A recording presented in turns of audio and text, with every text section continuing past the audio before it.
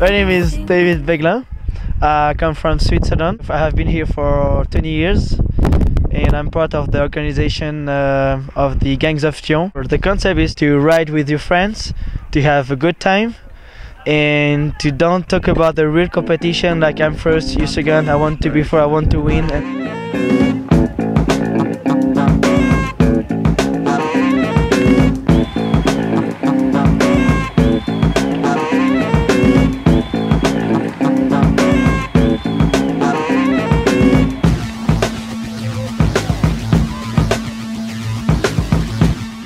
Usually in the freestyle competition, the judges are judging only the best techniques, the highest guy, the styles and everything. In this competition, it's absolutely not that, it's just the show. You are 4, you are 5, just ride it the best you can.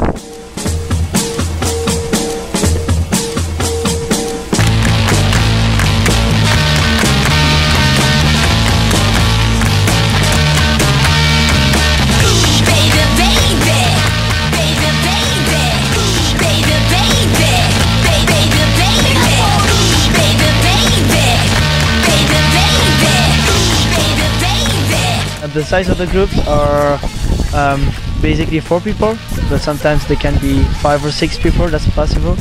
And the aim is to have 8 crews of snowboarder and 8 crews of skier. 4 best crews, 4 best skiers, and then we start the battle.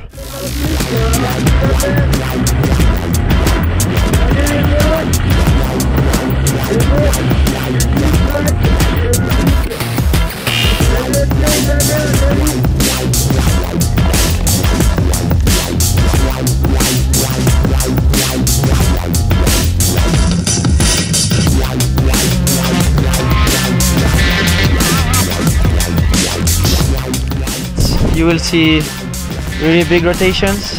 I mean, especially with the skiers, because the skiers basically does a bigger rotation.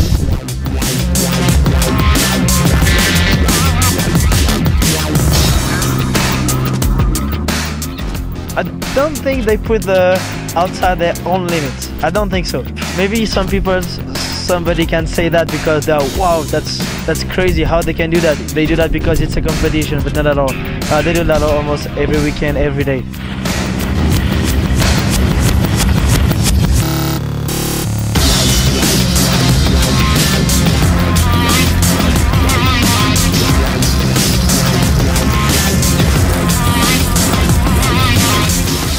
So the most important thing is the speed, for sure.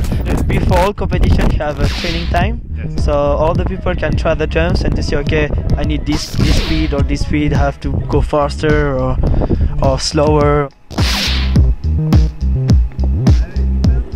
So all the time when you go into the other snow park, when you have never been there, you have to learn the shape, because the shape here is completely different from another shape from another snow park in Switzerland. I think basically they have a plan just to be sure, okay, you go first, I'm go second, you go first on the right, on the left, or you know, I think it's better, even just for the security, you know, just to don't kill your friend. When you watch the runs, you have to see, okay, they are together first. To don't see one guy ride a jump, the other one ride another one. No, you have to ride like a team. As soon as they are really close, it's really more impressive.